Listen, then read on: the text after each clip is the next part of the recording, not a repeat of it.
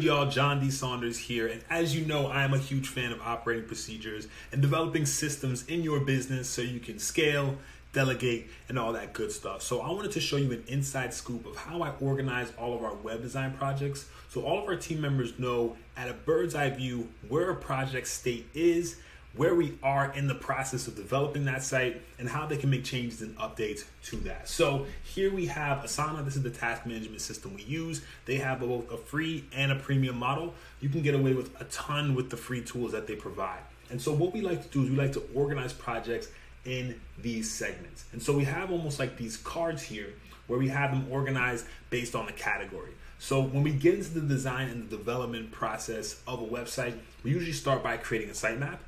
Then we'll move into website content doc, right? So we'll either collaborate with a copywriter or we'll leverage our internal team to develop the copy with the client for the site. Then we move into low fidelity wireframe. As you all know, a low fidelity wireframe looks kind of like this. It's basically what the site looks like without all of the bells and whistles. So it's really just frames, content, and it looks pretty plain, but it shows the client a specific type of view of what the site will look like on desktop, mobile, or multiple device types. So here is an example of one that we created so you can kind of get an idea of what that looks like. So you can see it's got the logo, we have the main menu here, and content here. So that's the low fidelity wireframe. Then when it comes to high fidelity, a high fidelity wireframe is essentially what the site is going to look like.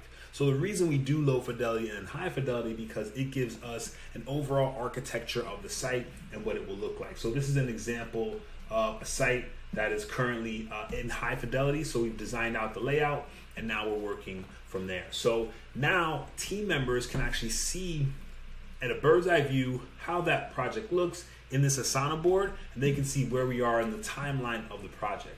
So also website development, that's pretty self-explanatory. That means the site is in development after high fidelity. So once the designer gets those high fidelity designs, now they can go and develop the site, and they have all the assets and tools that they need.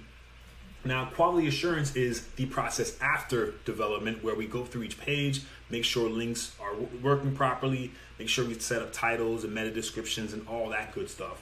And then we jump into website launch and website management. Now, the reason I've broken this up into sections is because over the years, it's just been easier to see it at this eye view without knowing, it just helps you know where you are in the project. And any team member, whether they're a designer, developer, account manager, or even if you're just a freelancer and you're looking to really organize your process, this is a great way to do it. Now, if you click in now, what we usually do for these jobs is we have the client acronym.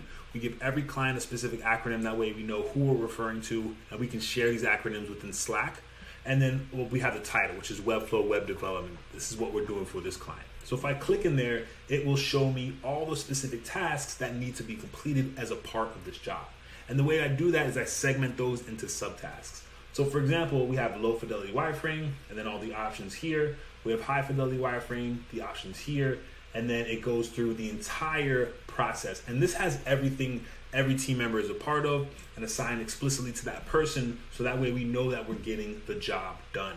Now, to precursor the web design and development process, we also have a similar thing in design. So before we even get into design and development, let's say we're bringing on a brand new client. If we're bringing on a brand new client, that means we're probably going to do their brand identity, which is logo, brand guidelines, all that good stuff. And so what we like to do is segment that into three sections. Sorry, three. We have to do, we have in progress, and then we have in review.